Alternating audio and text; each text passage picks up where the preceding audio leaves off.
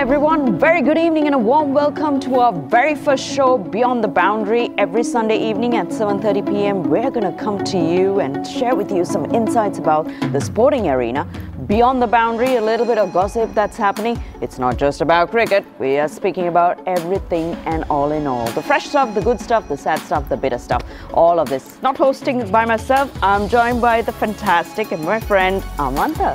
හොඳයි බොහොම ස්තුතියි. අපි අද පටන් ක්‍රීඩාවේ නොපෙනෙන පැත්තක් ගැන කතා කරන්න බලාපොරොත්තු වෙනවා. සාමාන්‍යයෙන් අපි ටීවී එකෙන් නැත්නම් රූපවාහිනී තිරයකින් දකින දේවල් තමයි අපි නිතර දකින්නේ. මේ රූපවාහිනී තිරයකින් අපි දකින්නේ ක්‍රීඩා පිටිය තුල බවුන්ඩරි එක ඇතුලේ සිද්ධ වෙන දේවල්. නමුත් මේ බවුන්ඩරි එකෙන් එහා පැත්තේ ක්‍රීඩා පිටියට එහාට ගිහිල්ලා මොනවද සිද්ධ වෙන්නේ කියලා හොයලා බලලා ඔබ සමග මේ දේවල් බෙදා හදා ගැනීම තමයි මේ වැඩසටහනේ අපේ බලාපොරොත්තුව.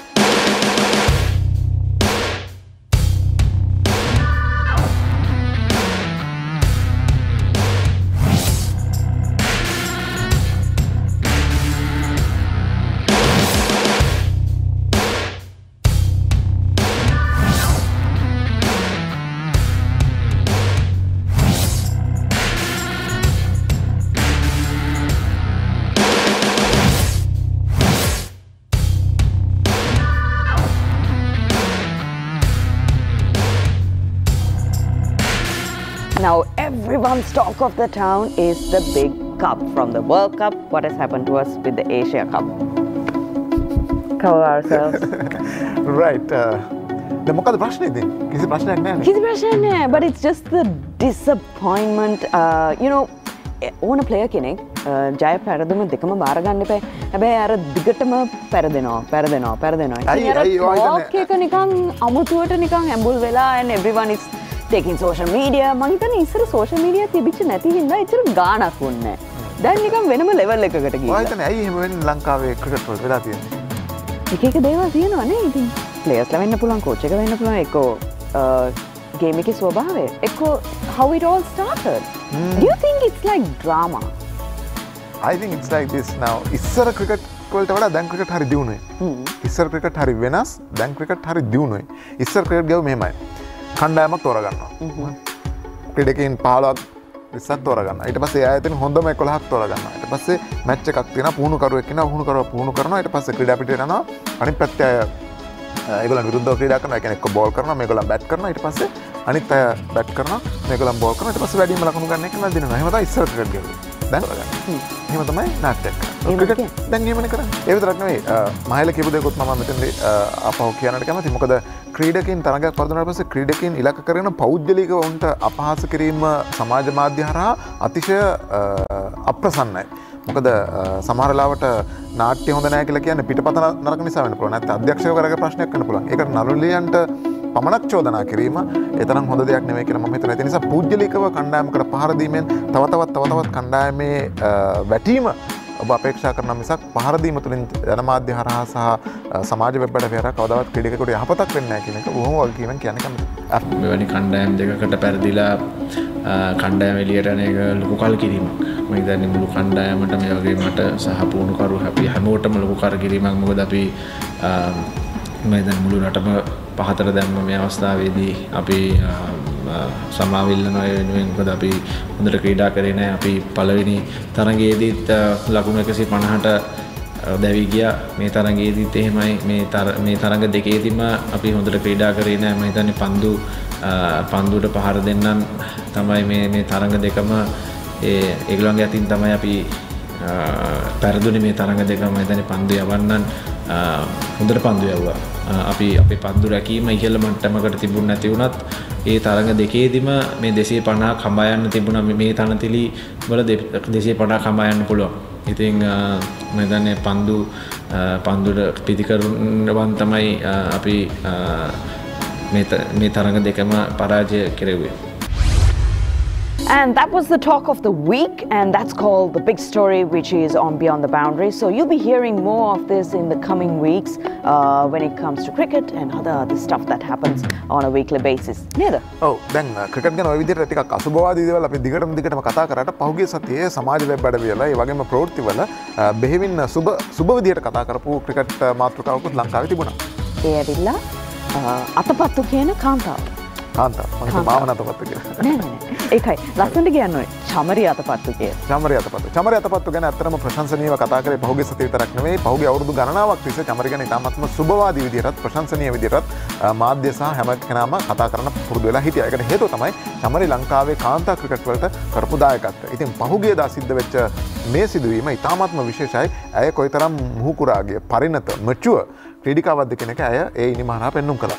ඉන්දියාව සමග තරඟාවලියක් කරගෙන ඉතාමත්ම අමාරු තරඟාවලියක්, බරපතල තරඟාවලියක්. මේ වගේ තරඟාවලියක එක්දින තරඟ 3න් අපි එකක් ජයග්‍රහණය කරනවා. ඒ ජයග්‍රහණය කරන්නේ පැහැදිලිවම ඒ කණ්ඩායම් ක්‍රීඩාවක් වුණාට චමරි අතපත්තුගේ ලකුණු 115 නිසා. ඉතින් මේ කණ්ඩායමේ අපි ගොඩක් වෙලාවට ලංකාවේ කාන්තා ක්‍රිකට් ගැන කතා කරද්දී නිරන්තරයෙන්ම කතා කරන්නේ සසිකලා සිරිවර්ධන සහ චමරි අතපත්තු ගැන.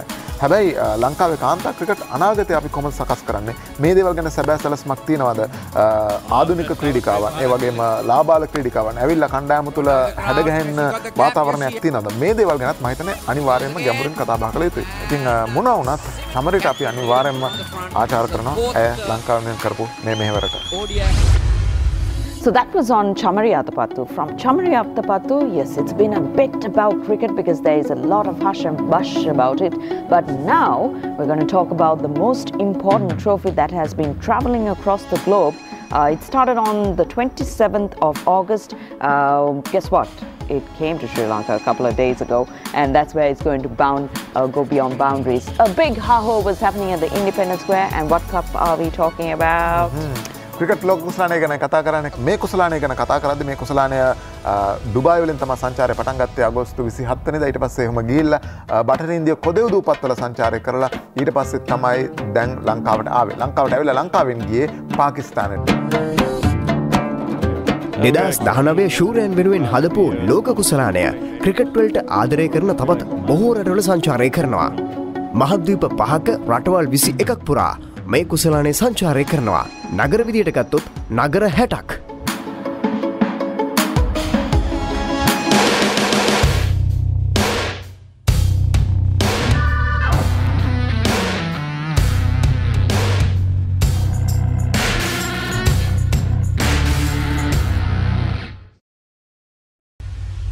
Right, so that was a bit on the ICC World Cup, and from that we are going to move on to our next, I would say, bidding farewell when it comes to a sport can be a little bit of a big breakdown.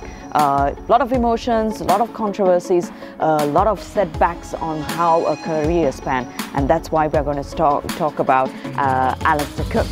අලිස්ටර් කොක් ගැන කතා කරද්දී විශේෂයෙන්ම එංගලන්තයේ cricket ක්‍රීඩාවට සෑහෙන මෙහෙවරක් කරපු ක්‍රීඩකෙක්. මේ වන විටත් ශ්‍රේණිගත කිරීම වල 4 වෙනි ස්ථානයට පෙරෙන ක්‍රීඩකෙක්. එංගලන්තයට සෑහෙන මෙහෙවරක් කරපු ක්‍රීඩකෙක්. ඉතින් ඔහු ක්‍රීඩා පිටියෙන් සමවර්ගන යාම එංගලන්තයට පාඩුවක් කරනවා. හැබැයි ශරණ මතක තියාගන්න ඕන දේ තමයි එංගලන්තයේ ඕස්ට්‍රේලියාව වගේ රටවල් වල ඒ වගේම දකුණු අප්‍රිකාව වුණත් ක්‍රීඩකෙක් සමවර්ගන යාම ඔවුන්ගේ ක්‍රිකට් වලට මහා ප්‍රපාතයකට වැටෙන තත්ත්වයට පත් වෙන්නේ. දැන් ලංකාවේ මුරලිදරන් ගියාම මොකද වෙන්නේ? කුමාර සංගක්කාර මහේල ජයවර්ධන ගියාම මොකද වෙන්නේ? අරවින්ද සිල්වාම ගියාම මොකද වෙන්නේ? සනත් ජයසූරිය ගියාම මොකද? මේ වගේ ලොකු ප්‍රශ්නාර්ථ තිබ්බා. හැබැයි ඒ රටවල එහෙම නැහැ. ක්‍රීඩකයෙක් යනකොට ඊළඟට ක්‍රීඩකයෙක් ඉන්නවා එම ස්ථානය ගන්න මාස 6ක් අවුරුද්දක් කාලය තුල ඔහු නැවත යථා තත්ත්වයට පත් වෙන අනිත් ක්‍රීඩකෙක් මේ වැඩේ කරගෙන යනවා. ඉතින් ඒ නිසා ඇලිස්ටර් කුක් ක්‍රීඩාවෙන් සමු ගැනීම තරමක් දුරට පාඩුවක්. ඔහුගේ තියෙන ඒ ක්‍රීඩා විලාසය විතරක් නෙවෙයි ඔහු කැරක්ටර් එකක් විදියට ඔහුගේ විලාසය දකින්න හරි ආසයි. ඔහුගේ කඩවසම් බව අදරු ඔක්කොමත් එක්ක එතකොට ඒ වගේ දේවල් දකින්න නොලැබෙන එකත් එක්තරා විදිහට කනගාටුවක්. හැබැයි ලංකාවට විතරක් නෙවෙයි ලෝකෙටම හොඳට ක්‍රීඩා කරපු ඉතාමත් දක්ෂ කැපිටන් ක්‍රීඩකෙක් මේ වෙලාවේදී අපි උපහාර කරන්න ඕන. ඔහු ක්‍රීඩා පිටියෙන් සමුගන්න මොහොතේ. The applause, the handshakes, all for Alistair Cook. ප්‍රශ්න කාණ්ඩ මේ retired veteran cricketers lage, who is your favorite globally? Let's leave the Sri Lankan players out. Who's your favorite cricketer who played a span for a very long time? I would say Gilchrist. Not that I love him like him, but the thing is the way he contributed towards his team. Like he played under 2 or 3 captains, and the contribution that he made for Australia cricket, and those are like අපේ ලංකාවේ කියන match එකක් දිනන නෙමෙයි. His contribution was like to win a World Cup. ඒ මට්ටමේදී කොහොමද ශ්‍රී ලංකාවට බාබඩෝස් වලදී අවසන් තරගයේදී සතකයක් ගහලා අපිව විනාශ කළා දැන්. ඒ වගේ අවශ්‍ය වෙලාවෙදී එහෙම කරනවා. හැබැයි මම එයාගේ ෆෑන් කෙනෙක් නෙවෙයි, but I like him.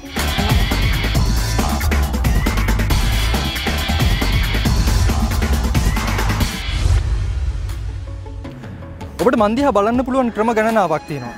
හරියට මේ දැන් බලන් ඉන්නවා වගේ. එහෙම නැතිනම් ඔබට පුළුවන් පිටිපස්සෙනුත් මන් දිහා බලන්න.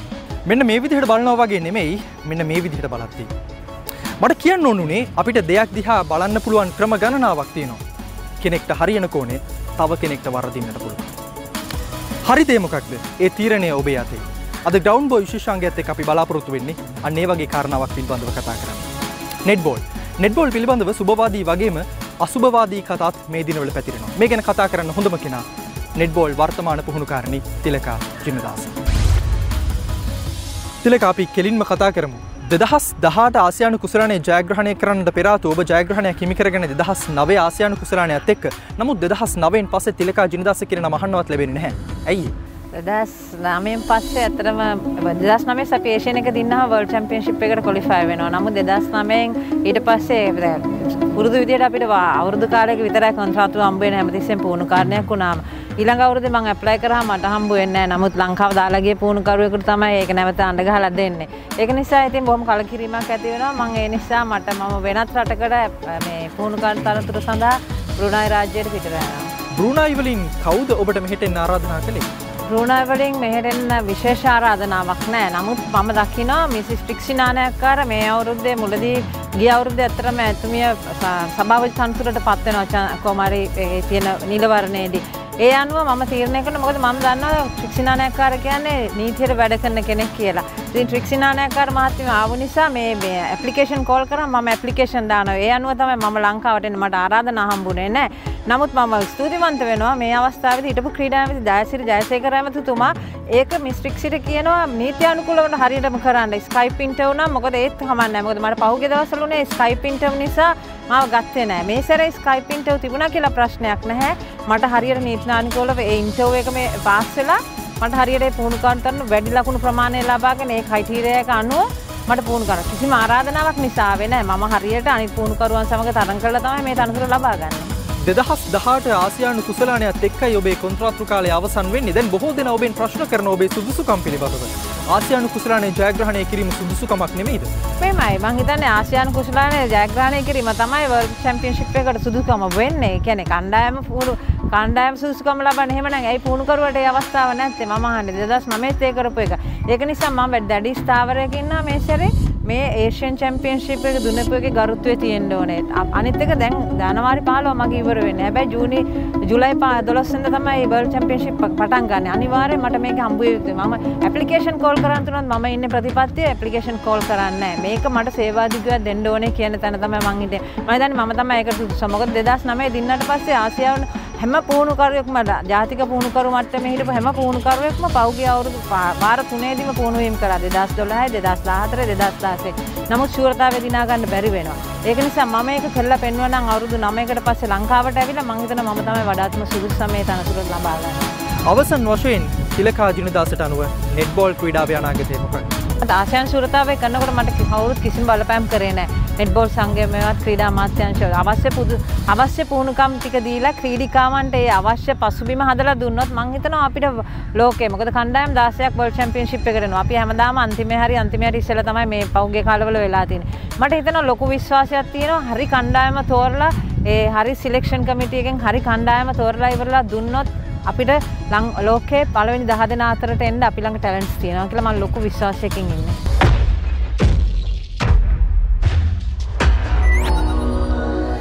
During the month of September, in the countries like Singapore, there's a lot of buzz that happens when it comes to F1 racing. A lot of even Sri Lankans tend to go out for these games just to witness the speed, the drone, the adrenaline that takes place when the F1. Yeah, that's right. So the whole buzz, I wish I had that opportunity to go. Kawada dawasaka gila balanda tiba. Beyond the boundaries කරනවා. අපි ඊළඟට පොඩි racing car එකේ එන්න බලමු. We'll tell the producer about it. Anyway, so now what we're going to do is bring you a summary of sports news overseas. Stuff like what happened with Serena Williams, her big disappointment and the bitter tears. That was quite a shock for me, Amantha, because මම කවදාකවත් හිතුවේ නෑ සෙරීනා Williams ඒම attack එකක් කරා කියන්නේ තාමත් හොඳ විනයක් පවත්වාගෙන ගිය බොහොම ක්‍රීඩාවට දරු කරපු හැබැයි on and off ටිකක් ඩිසිප්ලින් තිබිච්ච ඉෂුස් තිබ්බා. සාමාන්‍යයෙන් ඇග්‍රෙසිව් වෙනකොට ක්‍රීඩකයෙක්ගේ ක්‍රීඩිකාවකගේ යම් කිසි විදියක එහෙම දේවල් අපිට පේන්න පුළුවන්. හැබැයි ක්‍රීඩාව තුළට බහැලා බලුවට පස්සේ සමහරවිට ඒක ඇත්තටම ලොකු ප්‍රශ්නයක් නෙවෙයි වෙන්න පුළුවන්. ඒකට ඕන තරම් දැකලා තියෙනවා ක්‍රිකට් ක්‍රීඩකව බැට් එක දානවා. ඒ වගේ ගොඩක් දේවල් අපි දැකලා තියෙනවා. හැබැයි මේ වෙලාවේදී දිගින් දිගටම ඒක පස්සෙන් එළෙව්වේ එයාට ලොකුවට එයාගේ හිතේ දිච්ච නිසා. ඉතින් අර වගේ බිටර් ටියර්ස් කියලා ඒක හරියටම හරි ලොකු පිටකමක් යට ඇතුණා. මෙච්චර කාලයක් මම කරපු ක්‍රීඩාව මෙච්චර කාලයක් මගේ සියල්ලම දුන්න ක්‍රීඩාව ඒ වගේම මට සියල්ලම ලැබුණු ක්‍රීඩාව ඇයි මට මෙහෙම කරන්න කියලා. හරි මට හරියට දැනුණා ලොකු වේදනාවක්. එයා අදද්දි මට දැනුණා ඒක. හැබැයි මට තවත් දුක වුණා අනිත් ප්ලේයට අවස්ථාවක් නොලැබීමෙන්. You know her position. Maybe she was highlighted on the spot being one of best Japan's coming out for the very first times. I mean, if you can beat a name like Serena Williams is like a top chart record off the bucket list, all of that. But I was like, please give it her place. It's her day kind of thing. Yeah, yes. So ක්‍රීඩාව කියලා කියන්නේ වගේ තමයි. අද දවසේ මෙච්චර ඉහළට බබලන අය ඊළඟ දවසේදී පරාජයට පත් වෙන්න පුළුවන්. හැබැයි ඒ ඔක්කොමත් එක්ක අපි ක්‍රීඩාවේ අපේ කරියර් එක නිමා කරන විදිය තමයි වැදගත්ම වෙන්නේ. අපිට භාගයකට ගිහිල්ලා නැතුව අපිට සමස්තයක් විදිහට බැලුවට පස්සේ දැන් ඔබ කිව්වා සචින් තෙන්ඩුල්කර් කොහොමද කියලා අපි දැන් කොයිතරම් පෙරදිලාද කොයිතරම් බිඳුවට leading on a good note. එතෙන්ට ඇවිල්ලා එතෙන්දී තරඟ නිමාවට පත් කරන එක තමයි වඩා වැදගත් වෙන්නේ. හැබැයි ඔය ඔක්කොම දේවල් කිව්වේ අපි අද දවසේ ජාත්‍යන්තර ක්‍රීඩාව ගැන ගෙන එන මෙන්න මේ විශේෂත්වය.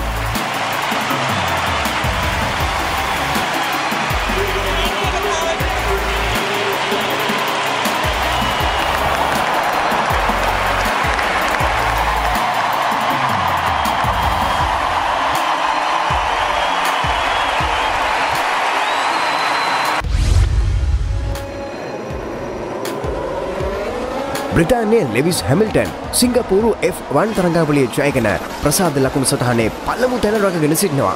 තවත් තරඟාවලි 6ක් ශූරතාවලියට ඇතුළත්. ජර්මනියේ සෙබස්ටියන් විටාල් දෙවන ස්ථානයේ සිට තාමත් ශූරතාවයේ බලාපොරොත්තු වෙමින් ඉන්නවා. 2010 සිට වසර 4ක් පිට ශූරතාවයේ හිමි විටාල්ට ගියවර ශූරයා ලෙහෙසියෙන්ම එම කිරුළ දිනා ගැනීමට නොදෙනු ඇති. 45 වන වරටත් පැවැත්වුණු බර්ලින් මැරතන් තරඟාවලියේ ජයග්‍රහණ තුනම කෙන්යා අවදිනා ගත්තා. 33 හැවරේදී එලියට්ගේ දක්ෂතාවය නව ලෝක වාර්තාවක්. පැය 2 විනාඩි 1 තප්පර 39කින් ඔහු තරඟය නිමා කරලා තියෙනවා.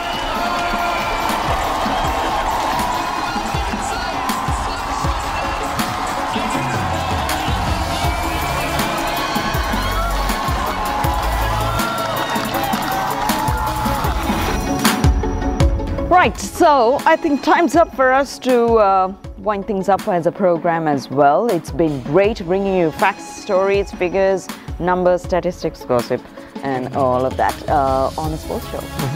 ඉතින් අත්‍තරම ක්‍රීඩාවේ අපි පටන් ගත්තෙත් beyond the boundary කතා කරන්න. සීමාවෙන් එහා දේවල් කතා කරන්න. ඉතින් ඒකට තමයි අපි මේ වගේ ඉඩකඩක් ලබාගත්තේ. ඒ නිසා තමයි මේ වගේ පුටුවක වාඩි වෙන්නේ. මම හරි ආසයි මේ පුටුවට. හරි. මේ වගේ පුටුවක ඉඳලා අපි ලබන සතියේ හමු වෙන බලාපොරොත්තු වෙනවා. හැබැයි ලබන සතියේ අපි ඔබව හමු වෙන අවස්ථාව වෙනකොට මීට වඩා දේවල් මේ සීමාවෙන් එහා කතා කරන්න හැකියාවක් ලැබේ. විශේෂයෙන්ම කවුද ආසියානු කුසලානේ හිමි කරගන්නේ? මේ හිමි කර ගැනීම පසුපස තියෙන දේවල් මොනවද? විශේෂයෙන්ම මැද පෙරදිග වගේ ප්‍රදේශයක තරගයක් තේදී තව බොහෝ බලපෑම් තියෙනවා. අපිට ටීවී එක කියන බැරි බලපෑමුත් තියෙනවා තරඟ ජය පරාජයන් කෙරෙහි. සමහරවිට ඔය දේවල් ගැන යම් දේවල් තොරතුරු ඉදිරි සතියේදී එළියට එන්නටත් ඉඩ තියෙනවා මාධ්‍ය හරහා. ඒ විතරක් නෙමෙයි තව අපි ලස්සන වැඩක් කළා අද හොර වැඩක් කරා අද උදේවරුේ. Camera එකක් තිබ්බනේ කොහේ හරි. And that is in Katukurunda. So this is a fantastic opportunity that Sri Lanka Rupavahini has by being the leader of sports, by making sure there is cuts. And this camera was kept in? Yes. Now Katukurunda අද දවසේ තරඟ පැවැත්වුණා. මොගොල්ලෝ දකින්නේ මේ තරඟ සීමාවේ තියෙන දේවල් විතරයි. හැබැයි පැඩොක්ස් වල තමයි ගොඩක් දේවල් සිද්ධ වෙන්නේ. පැඩොක්ස් වල තමයි දැනගන්නේ. පැඩොක්ස් වල තමයි වාහන කැඩුනාම හදන්නේ. පැඩොක්ස් වල තමයි ඊට පස්සේ ඊළඟ තරගයට ලෑස්ති කරන්නේ. ඉතින් පැඩොක්ස් වල තමයි පවුලේ අය ඔක්කොම එකතු වෙලා ඉන්නේ. පොඩි emotions, facial expressions ඔය ඔක්කොම විස්තර වෙන්නේ ඔතන. ඔව් සමහරලාට පොඩි ලින්දලඟ සංගමයේ ගතියකුත් තියෙනවා පැඩොක්ස් පැත්තේ. ඉතින් ඒ නිසා අපි කටුකුරුන්ද පැඩොක්ස් ඉඳලා ගොඩක් තොරතුරු ලබන සතියේ කතා කරන්න බලාපොරොත්තු වෙනවා. ඒකත් එක්කම අදට සමුගන්නවා වැඩසටහනින්. So thank you very much for joining us. Join us every Sunday at 7:30 PM on Rupavahini. ලබන සතියේ හමුවෙමු. Beyond the Boundary.